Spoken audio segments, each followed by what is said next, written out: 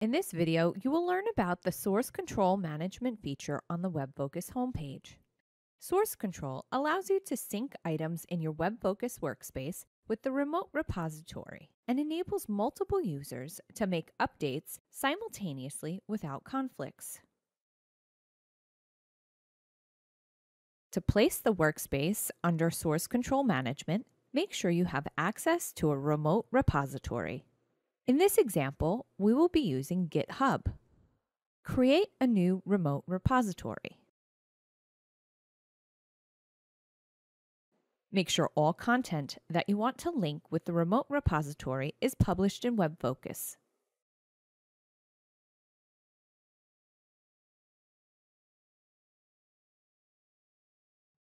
Let's place this workspace under Source Control Management. Right-click the workspace, point to Git Source Control, and then click Place under Source Control Management. You are asked to provide information about your remote provider so that the two repositories can be linked. Provide your login and contact information, then copy the URL of your new remote repository from the browser command line and paste it into the repository URL field. Click Save.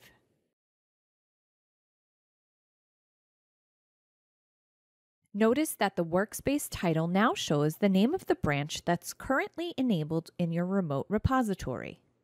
Another visible change is that all items inside the workspace now show the untracked label, which means that the source control management is enabled, but the content is not yet synchronized with the remote repository.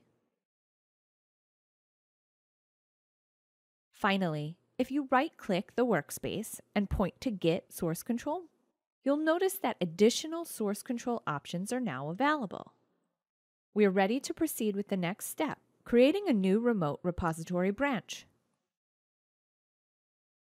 In theory, you can link all your content to the master branch directly, but it's a best practice to work in a secondary branch before returning all content and changes to the master branch. Right-click the workspace, point to Git Source Control, and click Create Remote Branch. You are redirected to your linked remote repository. Create a secondary branch according to the procedure required by your Git repository provider. In our case, we're creating a new branch in GitHub. Now we need to switch to the new branch in our WebFOCUS repository. Right-click the workspace again, point to Git Source Control, and click Switch to Remote Branch. Notice that the options are listed in the order in which you are expected to use them. In the dialog box, select your newly created remote branch and click Switch to. Notice that the name of your new remote branch is now showing next to the title of the workspace in the resources tree. Now let's synchronize the content with your new remote branch. Right-click the workspace, point to Git Source Control, and then click Commit and Push. In the Commit dialog box, select the items you want to synchronize with the remote repository. In our example, we will select all files.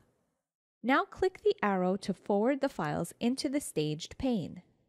Fill out the message field, giving a brief description of the data transfer event, and then click Commit.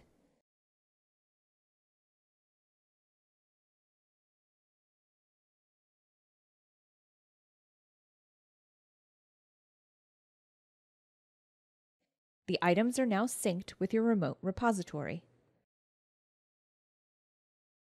Let's see what happens if you modify an item in your WebFOCUS repository. Pick an item, edit it, and save your edits.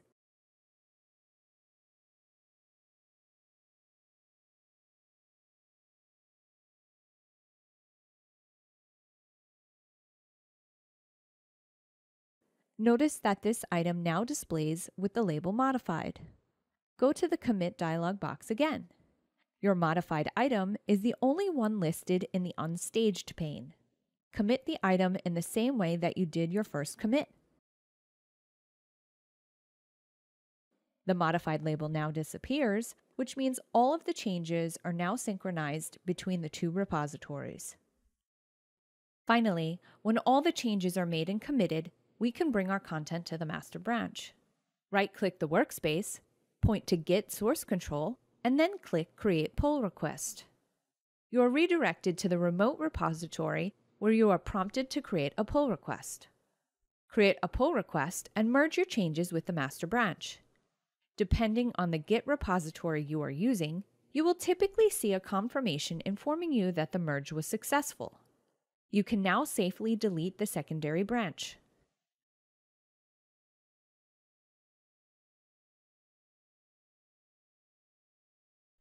You successfully added your workspace and its contents to source control. As your work with source control management progresses, you might find yourself using the source control history feature to compare different versions of an item at the moment it was committed to the remote repository. Pick an item, right-click it, and click Source Control History. Now you can see all the commits for this item, as well as basic information about these commits. You can even go further and check the syntax between two commits. While pressing the Control key, click two commits that you wish to compare, and then click Show Differences. In the Git Revision Difference window, you can compare the code from two versions side by side. The newer version is on the right. The lines that were added are highlighted in green. The lines that were removed are highlighted in red. Another useful feature of the source control management system is the command editor. Here you can execute individual Git commands on workspaces, as well as individual items in a single interface. To access the command editor, right-click the workspace or an item and then click Command Editor. Currently, we have 13 commands available from the command editor. To learn more about these commands and their attributes, check out the WebFOCUS technical content or the Git documentation from your remote repository provider. To learn more, visit the WebFOCUS knowledge base, where you can search all technical topics and videos.